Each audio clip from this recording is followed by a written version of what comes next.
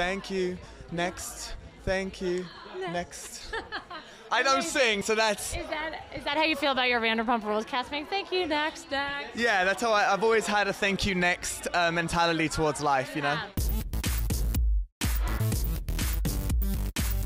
We're like midway season through Vanderpump now. How do we feel with it? Any regrets? What's been a cringeworthy moment? Lots of cringeworthy moments, but no regrets. I think Pride is definitely the most cringeworthy moment for us.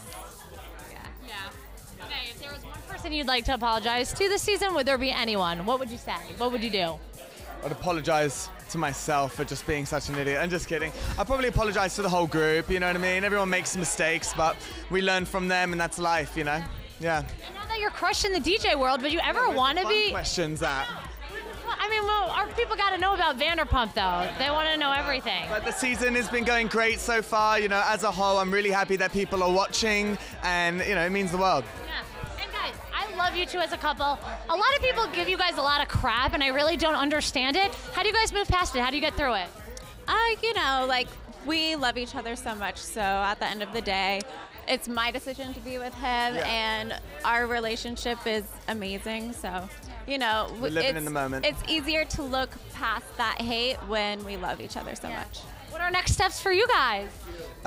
Working hard 2019. Next steps for us, who knows? We're just enjoying our apartment, our puppy, and just loving life, getting ready for summer.